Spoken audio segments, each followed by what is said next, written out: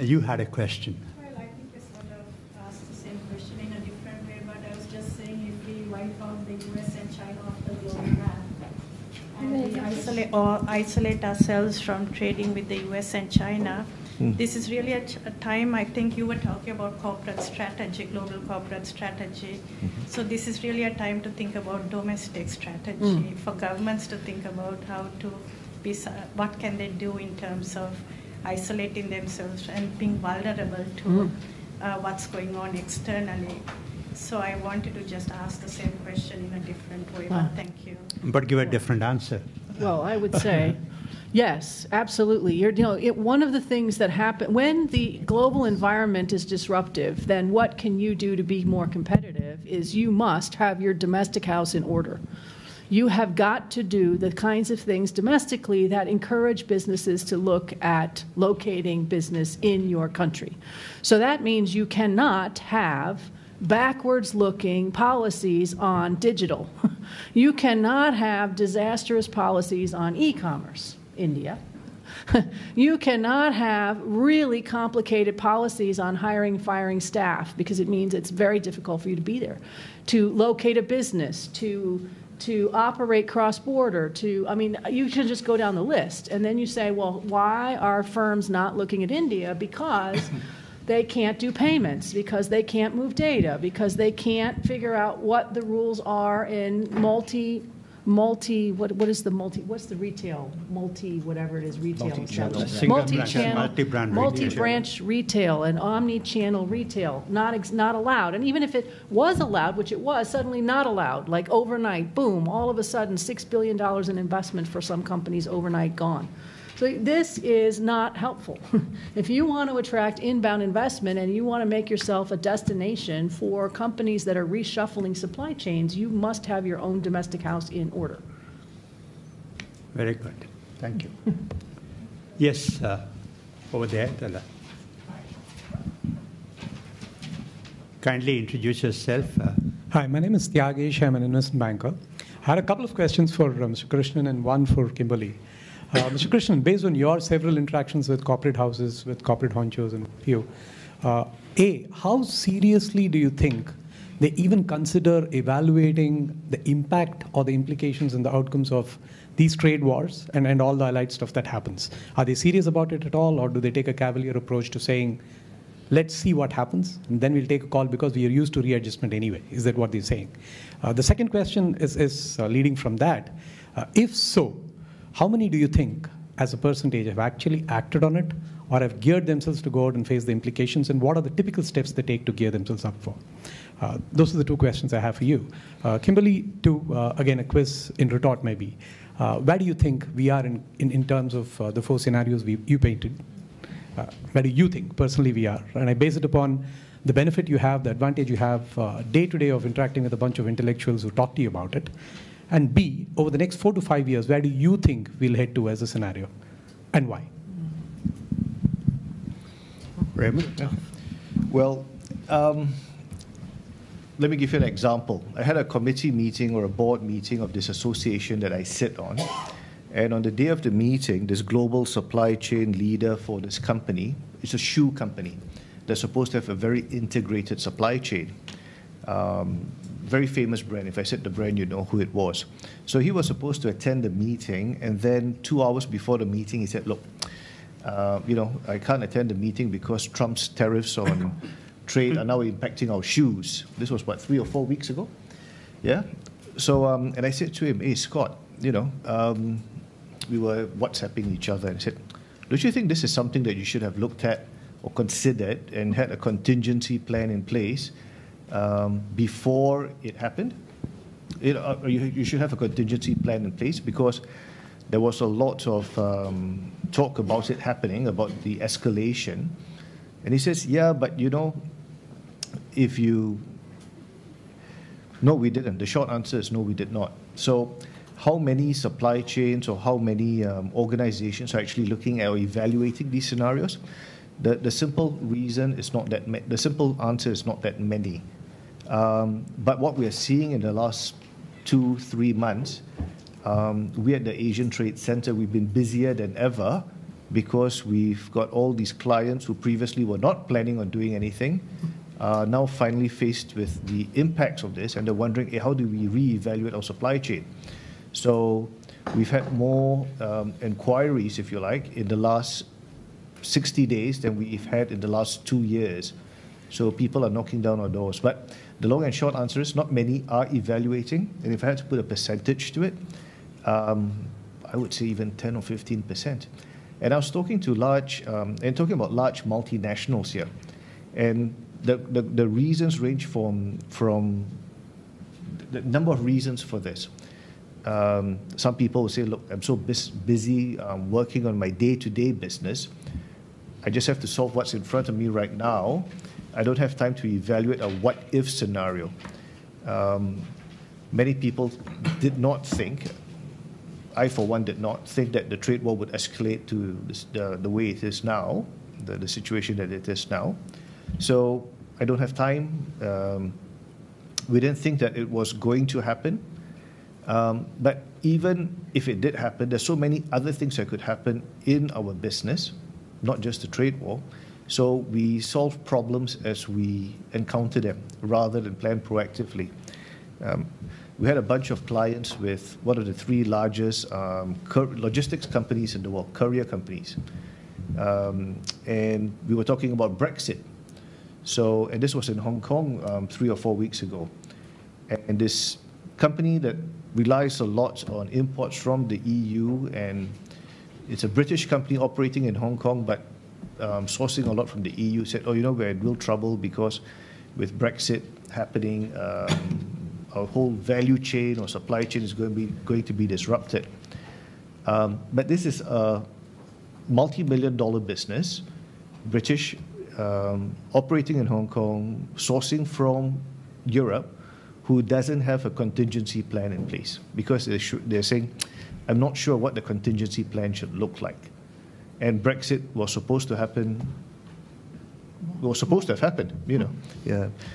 And this was just 3 or 4 weeks ago. And they said, no, we still haven't planned for what that contingency would be. So do they evaluate? Very few do. And there's a whole different bunch of reasons why they don't. Kimberly? Thank you for the question. Good food for thought. I found myself somewhat vacillating between this technological disruption and competing coalitions, which makes no sense because this one is obviously high ease of trade and this one is low ease of trade, and they're completely the opposite. But I think I think there's some method to my madness. Overall, I would say right now I'm team competing coalitions. So I think we are probably already starting to live in a world. I mean, global value chains are already regional. That's a story we've known for the past 2 decades. I think we are possibly moving towards that fortress-like regional blocks with larger economies exerting their power, influence, and standards on those around them. We saw that very clearly with USMCA.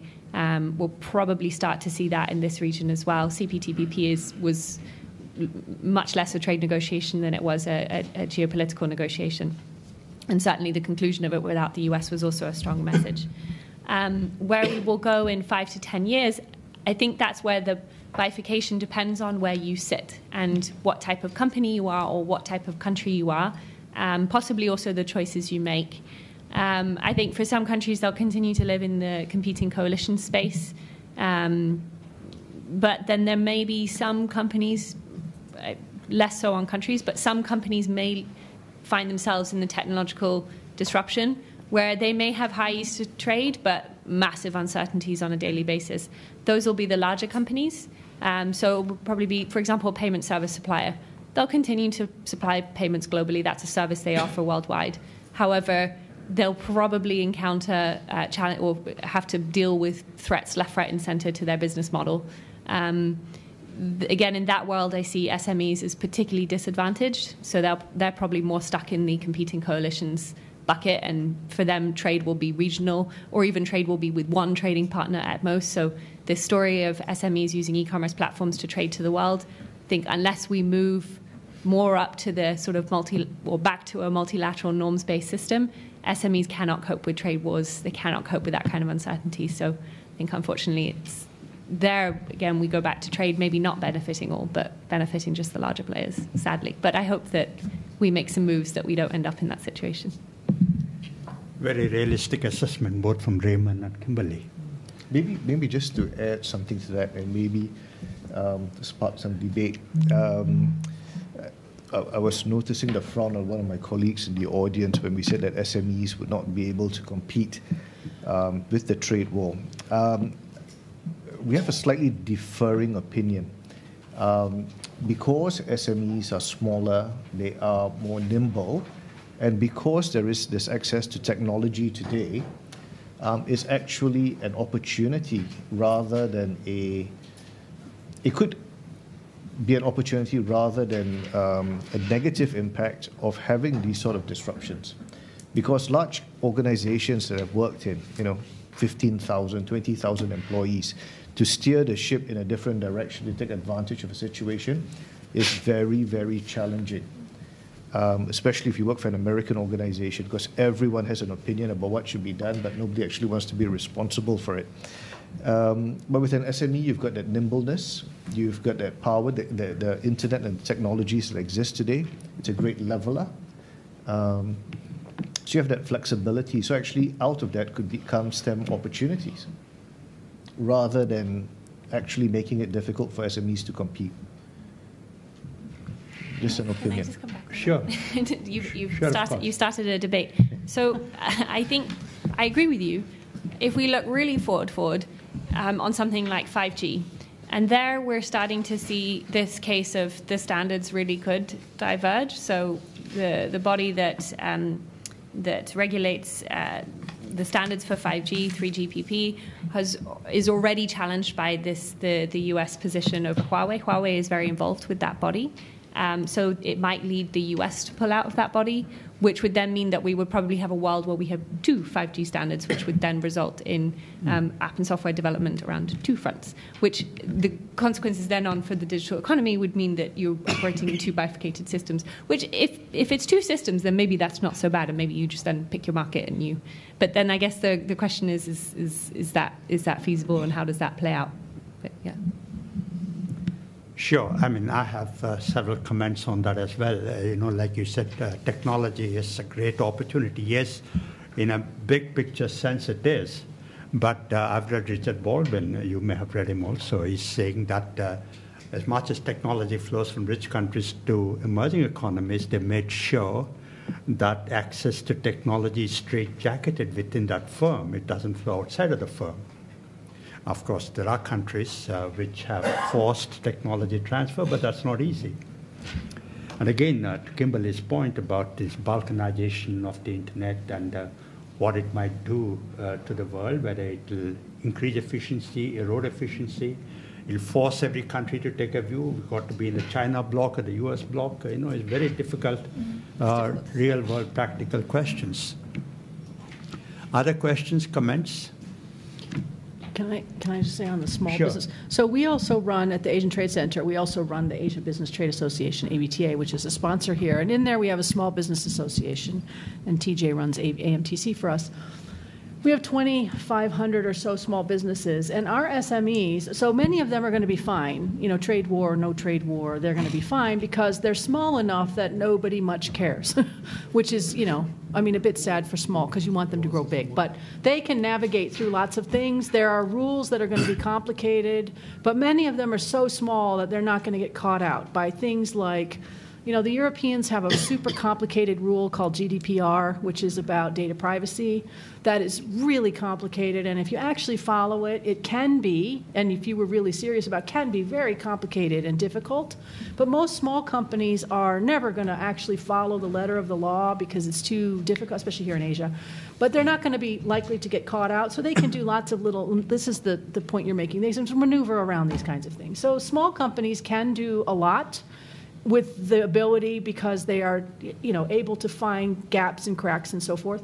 But it is difficult, and it gets a bit more difficult as the global structure, if the global structure fragments, because they're used to operating as the sort of micro multinational where they can just, sell things. They go on Alibaba or they turn on their own website, and anyone anywhere can just buy their goods or services, and it works out pretty seamlessly. But if payments don't work, that's a problem for them. So, that you say this is a fantastic thing and I can maneuver around just about anything, but if you can't get paid because you can't actually get the money from where it is, your customer, whoever it happens to be, to your account, it doesn't matter how wonderful you are at maneuvering around things. If the payment doesn't land into your bank account, then your ability to maneuver and take advantage of opportunities doesn't work for you. So there are some real obstacles that do finally stop a small business from being fairly successful, and payments is one of them. Some of the data rules is going to be one of them, another one of them. So, small is great, and it doesn't matter whether you're a developed or developing economy. You can take advantage of lots of things you couldn't do before, but there are some hard obstacles to your ability to succeed. And the more that we make rules difficult in especially payments, data, et cetera, the harder it is for small businesses to be able to succeed. Thank you. Thank you for those very emphatic and assertive bottom lines. Yeah. I see some other hands raised, but I want to invoke my privilege as chairman and ask Amit a question, which is actually a different take on a point that Dipinda raised earlier, which is that there is a view, widely held view, that Trump tariffs are self-defeating, and that there are job losses in America, especially in the low-tech industries. That's real. But those job losses are not because of competition from China. Those job losses are because of technology. The technology has pushed America up the value chain, and a lot of jobs have been lost. So if in that context, Trump is imposing tariffs and pursuing protectionist policies, it is going to hurt America. It's not going to create jobs. In fact, America might end up losing more jobs in downstream industries than it gains in upstream industries. And importantly, American consumers will be hurt because of higher prices. So Trump during the campaign said that I will win so many deals for America that Americans will get tired of winning. On the contrary, he might be inflicting crushing pain on American consumers. What's your take on this? When do you think Americans will come to realize that the tariffs, protectionist policies are hurting them? And will, as Deborah said, there is a lot of support for trade in America. When is that support for trade in America going to manifest in democratic politics? Yeah, Amit? I think from a very specific American perspective and context, Debbie will be in a better position to answer, but I'll argue this. When it comes to the entire narrative of looking inward, thrusting tariffs, protecting domestic industries, more jobs are concerned, I think that really doesn't come out of conviction. That is a political position, which really does not have much to do with economic conviction and logic, because I don't really think that President Trump, who is at the core of his heart a business person, he fully understands the virtue of cross-border trade and what creates what. I'm quite sure he does. And it's not just he. I think that is understood by many across the world. But when it comes to a political narrative, which is beginning from what Dipinda said, an anti-globalization narrative, it is important to don an anti-trade hat for those people who feel shortchanged and who have suffered because of arguably a process of more and more free trade. Because I think, what Debbie said is right. I mean, it was never an assumption that free trade will benefit everybody or benefit everybody at all points in time in an equal fashion. So there is a cycle which the world has caught up with, where the casualties from trade are appearing that much more. So I think it's a clear political game of crafting an agenda which connects to certain constituencies. And there is a benefit in that. But let me just also in this context elaborate on 2 points which I think are really risky for the world at large if this is taken forward. I think what this trade war has brought to the table and made evident to everybody is that, one, unilateral actions have got a sanction. Today, countries will not hesitate to act unilaterally. This began from the US. Retaliations have followed. Today, even India has retaliated, but India has not retaliated to the US withdrawing the GSP. India has retaliated to the US imposing steel and aluminium tariffs, which it had announced a year ago, and finally that has come through. And there are other countries which are following through. My fear is that if this unilateral actions are considered, acceptable by countries across the world, then you actually might see them coming out in far more pervasive and creative forms. I'll just give a regional example. If today the European Union thinks that biofuels should not be considered a part of renewables, it means Malaysia and Indonesia think that, look, this is terrible for us. This is affecting our national security.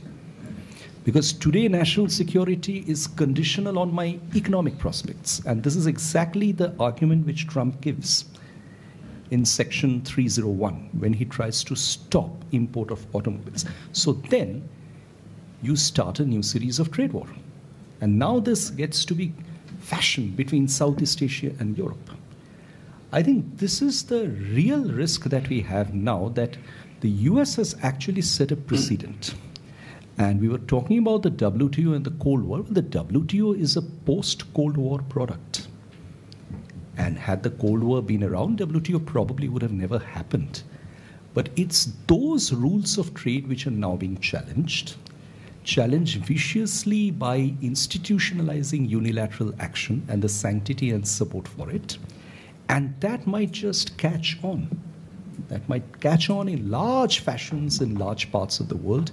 And I think there are political takers for it. So countries might very well think, what I mean to say is that had it happened 5 years ago, countries might not have resorted to unilateral action. But today they might. That atmosphere and environment has been created. Thank you, Ahmed. You've been very wise and eloquent as usual. There's some things that you said that I don't agree with, but I won't raise them now. But I'll turn to Deborah to give an American perspective on this. This is always a drag, frankly, being American with an American's perspective. Okay. Yeah. So the protectionism. Do Americans do they recognize the damage being done? I think that's why the support for trade is going up. Because, yes, people are starting to recognize it, and particularly as the tariffs on products coming into the U.S. continue to go up, and especially I think you will see it as this next batch of tariffs hits.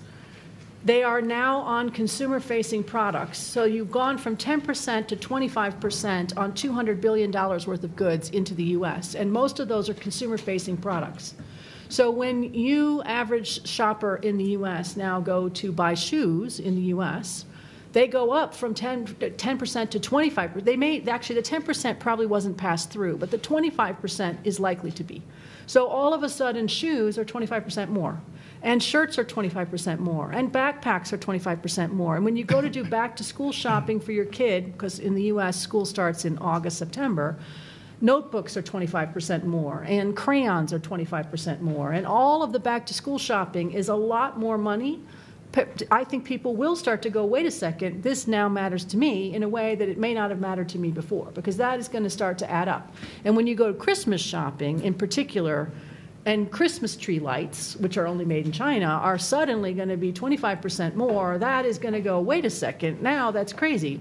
Ornaments, lights, all the stuff that one needs for Christmas, toys, everything, all through the roof. Wow, now I care a lot. And then when you combine that with the price that's going for jobs that are saved, we have studies now in the U.S. that for every steel job saved in the U.S., it's costing $800,000 U.S. So that's more than $1 million Sing per job saved per year. To save one steel worker's job, people are starting to say, well, this looks like a poor bargain. Maybe we should try something different. So the support for tariffs is not high.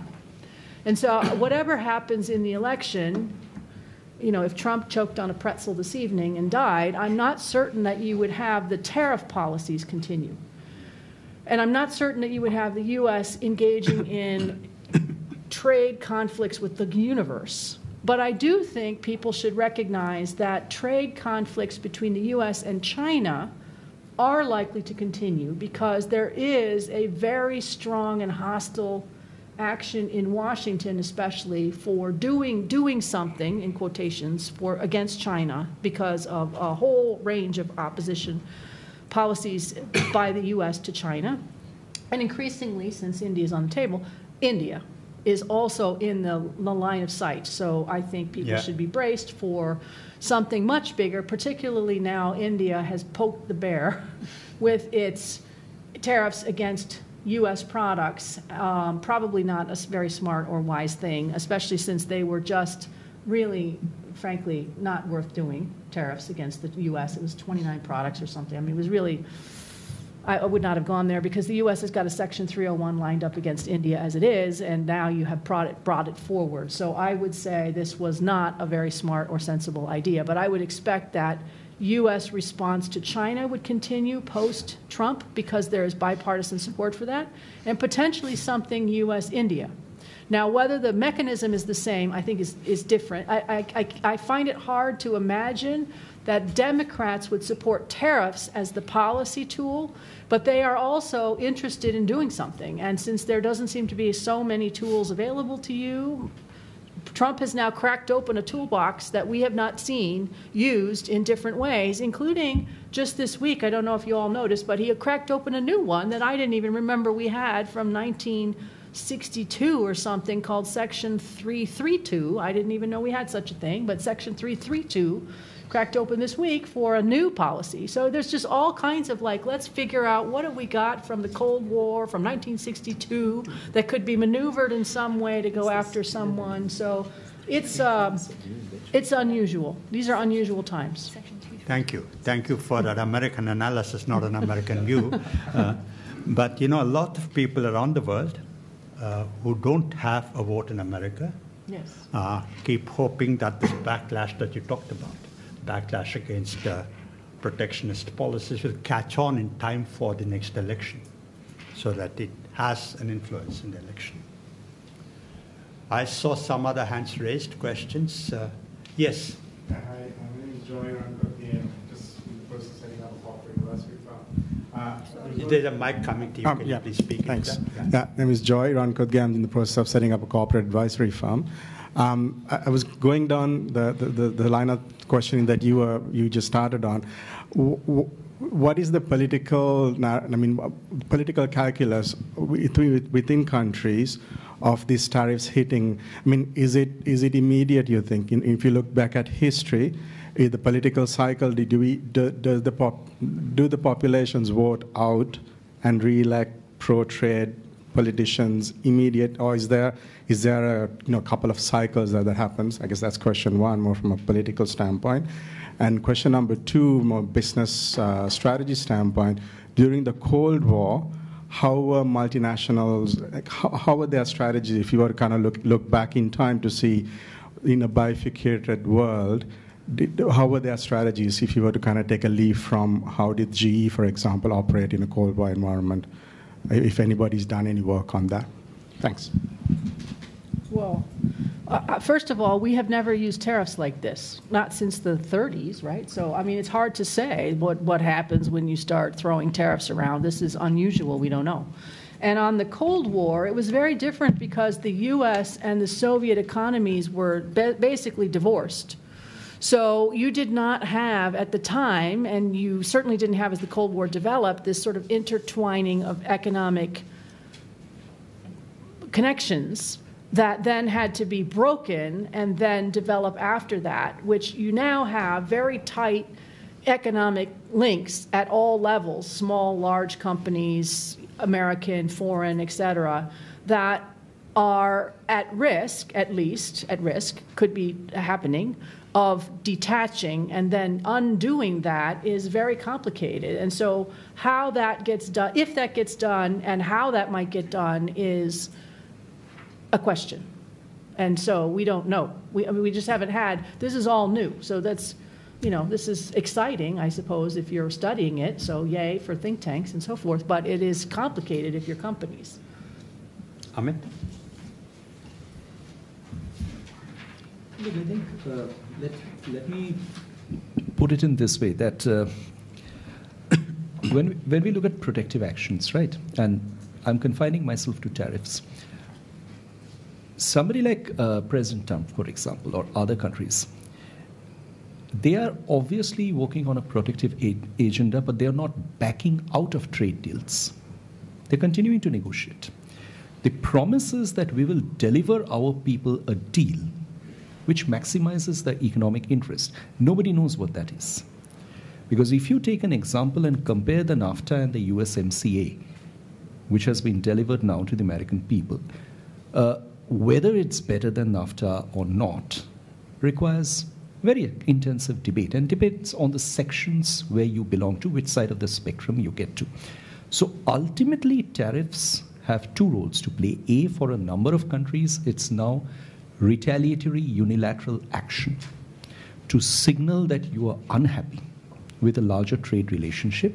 I agree with Debbie on the point that I don't see why India had to retaliate on 29 items of $240 million imports from the United States of America. Where was the need?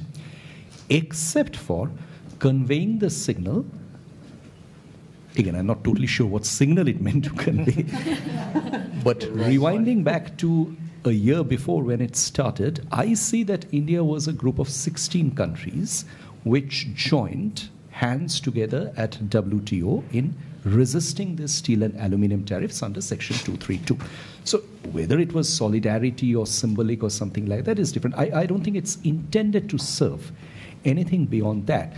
But what I want to argue is that unilateral actions now, as I mentioned, have become sanctified because the US has started taking this. What the US starts doing becomes, by default, a kind of law, a kind of standard across the world. So now I won't be surprised if India takes this position as it has been, that look, I don't want to give in to a system where you continue with zero tariffs on electronic products because my right to tariff is being taken away.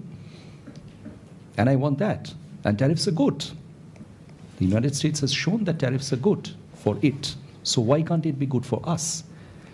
You see, this is a very twisted, fabricated narrative that is now going to occupy the center stage in trade conversation. How one walks out of it is anybody's guess. But I think the actors who are really serious about avoiding this need to carve out a space which is beyond this unilateralism. Because if you look at the scenarios that Kimberly pointed to, when we look at something like technological disruption, right? Technological disruption is a situation of where technology has gone way ahead of the state of regulations. And we unfortunately see unilateralism dominating that space because each country, each region is now in a position, or at least offering, to produce its own laws when it comes to management and governance of data, cybersecurity, so on and so forth. And it's unilateralism. Nobody is happy with any other system that is being proposed. So this is actually where I'm afraid that I have to be a bit cynical in this respect, and I have to uphold the view that I don't really see how there is a pushback possible from this unilateralism, which has been given a very strong momentum to go ahead. It's difficult to be non-cynical in a scenario like this, but it's interesting that you recall that Davos campaign of 16 countries, including India, against protectionist tariffs. But I also recall that within less than 2 weeks after that, the finance minister in India imposed punishing tariffs, contradicting what the campaign they ran in Davos. Rani, I saw your hand being raised several times in the past half an hour. But I guess I'm wondering if there's a silver lining that one can think of. First of all, I'm wondering whether the title of this panel was Trade War, and I'm wondering whether it would be more accurate to say we're seeing trade wars. There is the big U.S.-China, but there is also the latest retaliation counter-tariffs announced by India. the European Union, counter tariffs, the engagement with Canada, with Mexico, part of that resolved. But I'm wondering, as more countries start to announce counter tariffs or measures to stand up, whether there might be a silver lining to that. In that, Amithendu, you kind of pointed this to say, it's going down a slippery slope if it's gotten, the U.S. stamp of approval to use tariffs. But one could also say, as more countries stand up, like India, and announce countervailing measures, does that not show the limits of engaging in this tariff war with different countries? It's one thing to take on Mexico, but if you have the European Union and China and India, this is going to start really having an impact on the U.S. And I'm wondering whether we're seeing, as countries do, and European Union and other groups stand up, whether we might be able to see a silver lining to these trade wars. Amit, see the silver lining. Show the silver lining. Unfortunately, instead of silver, I see more of grey. And not the lines, more the clouds shaping in. Look, I think, let me put it this way. There were some studies which were done in the wake of the tariffs that were imposed, and the steel and aluminium tariffs particularly. I think the problem that arises is that we are probably looking at what happens to India, what happens to Brazil, what happens to Mexico. These are not small economies. They have the capacity to be resilient. They have fairly respective large segments of engagement with them. I think we are not looking at what's happening to much smaller economies. Now, irrespective of whether India had retaliated or not, the fact that the US had raised steel and aluminium tariffs meant much more harmful prospects for much smaller exporters of steel to the United States, who are now getting completely pushed out because they don't have any preferential access they did not had earlier. Now the tariffs are going to hurt into their business, and there are studies by the Peterson Institute which point to actually a group of 34 such economies, including exporting countries like Bangladesh, who are going to get pushed out of the entire spectrum of steel export to the US.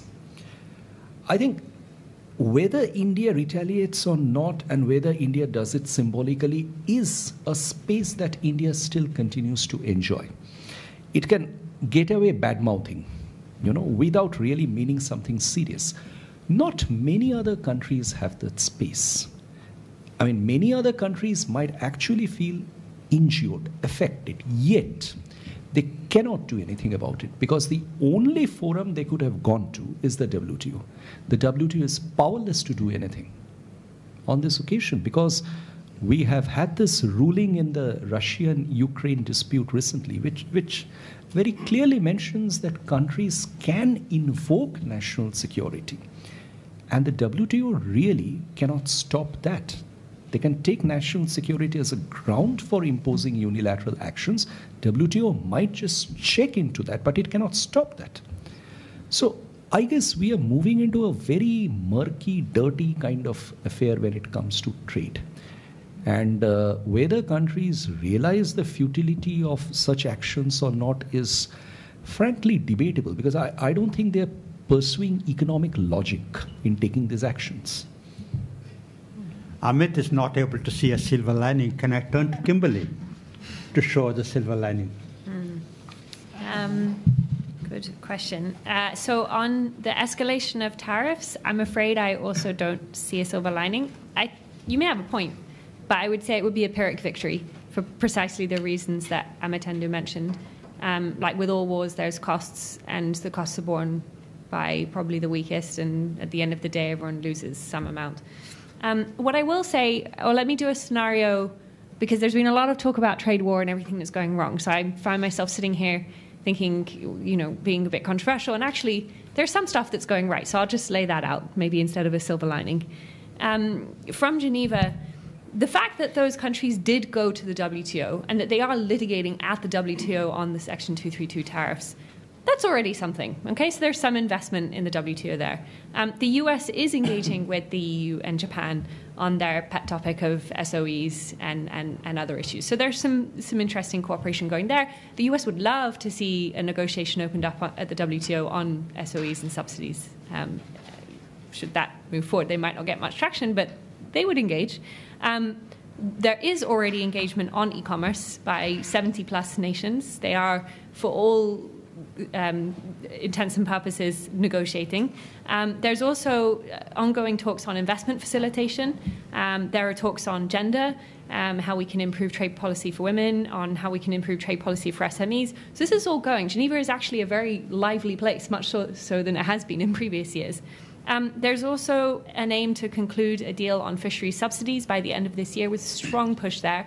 That, I would say, is something that everyone who has an interest on trade should be pushing for, because this is an opportunity for trade rules to actually do a really good thing.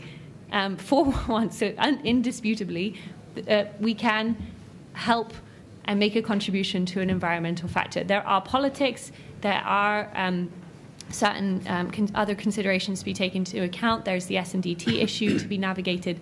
But overall, on balance, harmful fisheries subsidies need to be stopped, and the WTO is a mechanism to help us achieve that through a negotiated outcome, not through force.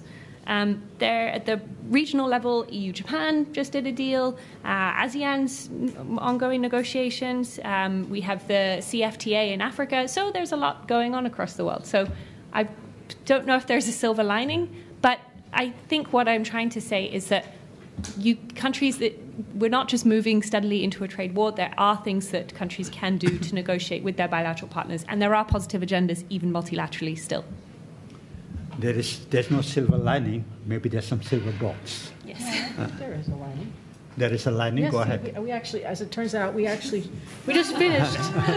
We just finished our hats. We've been talking about making them for a while, but we made them on purpose because the good news about making trade great again is that we have never had a conversation about trade in a way that we're having it now. So the good news about Trump and his policies is that for all the damage they're causing, and there is significant damage, he is making trade great again, because we are having these conversations in places all over the universe that we never had trade conversations before. And we're restarting conversations in Geneva, which has been moribund forever. I mean, forever. We're having conversations in APEC where things were really looking dire for a very long period of time. They are moving finally again on the RCEP side, so we might, fingers crossed, get a deal this year. I know we've had that promise before, but really we might get it done this year. So I think in general people are starting to say, well, wait a second, we've taken this trade thing for granted for so long. This is bad. Maybe we should take it seriously and actually do something about trade. And taxi drivers actually care about it in ways that they never did before. So, I mean, again, I'm not suggesting that we should have a trade war to make trade great again. This would not have been my solution to the problem. But having had one, I think the good news is that we are paying attention to it. And we're actually coming up with creative solutions to problems that no one wanted to address for the longest time. Yeah. So while it's been not, again, this is not my recommendation about how we should have started this conversation, but we're having these conversations. And I think that is a silver lining that we would never have had we not had a different version of this hat moving around. Yes. Many silver linings, as you say. One of them is that it gives business to think tanks like us. There you go. Have symposiums and panel discussions. Yes. Wonderful. I would love to have a hat with them too. $6.50. It's come out of the global value chain. You need to be pricey. From China. I wanted to throw in two concepts. We have no time to discuss about inventions and innovations that are emerging around the world as a result of this. But that's another topic. Is branching out, but very related, very important when we think about competitive and comparative advantages and in terms of domestic survival across different countries and regions and trading. you. Still after you. Thank you for that comment. There's just one question that I want to raise which has not come up before, which is that in this game of chicken, perhaps America is underestimating China's strength. No, the American belief that this China is hurting, so eventually they'll give in and come to a truce. Perhaps that's a miscalculation. The Chinese version is that we have much more weaponry available to us than you believe. We can disrupt you, a point that Kimberly raised earlier, that China can dump U.S. treasuries, cause hurt to the dollar, even though China's exports to U.S. are 4 times U.S. exports to China. China can hurt America. China is behaving responsibly because it wants to be a responsible global citizen. So China is telling America, don't underestimate our strength. What's your response to that? You're looking at me, Yes. so I'll answer. I look at everyone else. Yes. Okay, so I think China is operating as a rational economic actor in the economic system it exists in. China faces the challenge of a shifting geopolitical system that it doesn't yet know quite how to act in. So China rose as a result of integrating into the global economy and joining the WTO. We saw great takeoff of trade and investment flows, significantly contributed to poverty reduction. So I think China doesn't want to see the rules-based system go away. However, there is a political conflict. And part of the challenge of trade negotiations is always navigating around politics, because economics and politics are not always, don't always go well together, but that is the challenge that trade negotiators face, and I think this is a big one that the US and China face. And part of the challenge, particularly at the WTO, is giving China an elegant way to manage its politics, likewise for the US, while achieving that economic, or finding that economic landing zone. And I would say on this particular example is the fisheries subsidies. So some of the biggest beneficiaries of fisheries subsidies in China are state-owned enterprises. So what we thought was just an environmental issue, it is running straight headlong into one of the biggest, the big clash between these two economic systems. So hopefully trade negotiators will find a way to navigate that politics for the environmental and economic benefits. Thank you. Raymond, let me look at you now to reflect on that question about whether America is underestimating China's strength. From a GVC perspective, do you have a response to that? Well, underestimating China's strength indeed. The shifting geopolitical system that is taking place, China is looking to fill that gap. So looking to fill that gap by pretending or acting as a responsible global citizen is perhaps what it's doing. If you look at the BRI, for example, the two schools of thought, right? But I'm in the frame of mind that BRI is China's opportunity to develop its economic capability to grow. So yes, the shifting geopolitical system, China acting as a responsible global citizen, yes, but I think the key word here is acting. It will act in its own best interest. It's looking at filling that gap that is being left, or that vacuum that exists because of US policies and politics. But it's an act. It's acting in its own best interest. Thank you. Deborah, your closing statement on that, or anything else that you want to say about China, US, the world? Well, I think that the difficulty is that I think neither side quite understands the other, but particularly it's a problem, I think, in Washington, where for trade, okay, let me just be clear about trade. On the trade side, we have, it's being run by a very small number of people who do not really understand China, don't have China experience, discredit experts who know China. And so that's leading us into a really, a dead end, because The assumption is that China is weak and will fall instantly to more U.S. pressure. So the U.S. says, well, all we need to do is keep upping the pressure and China will fall, and I think this is a mistake. And so the Chinese tend to have the mirror of that. So the argument is U.S. is weak, they will fall if we continue to respond with more pressure. And yet what you end up with, of course, is the worst outcome of all, where each side just keeps ratcheting up the pressure, and the net result is what no one wanted, but we end up with both sides backed into a corner, escalating pressure, and no one, either the U.S., the Chinese, and everyone else, ends up with the worst outcome of all. Amit, finally, to you. To me, I think I still would hold on to the position that trade has a lot to deliver. When it comes to prospects of people and countries and regions, trade has a lot to deliver. The way the trade war is proceeding, the way it is likely to persist in the future is very, very unfortunate. But I think the biggest element that is lacking in this entire atmosphere is trust. Countries have probably run out of whatever trust they had of each other when it comes to trade conversations.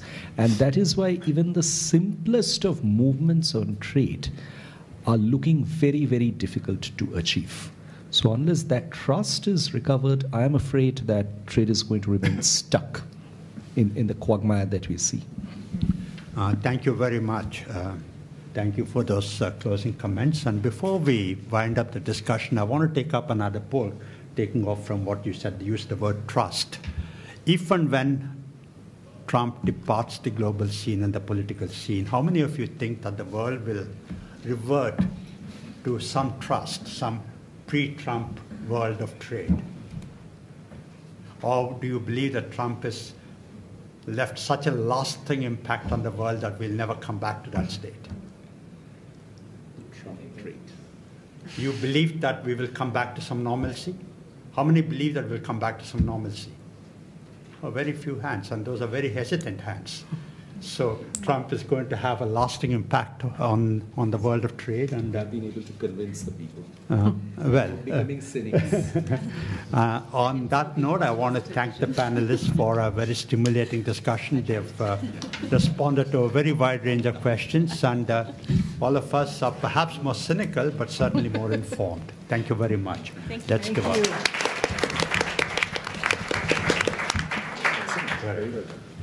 Excellent moderator.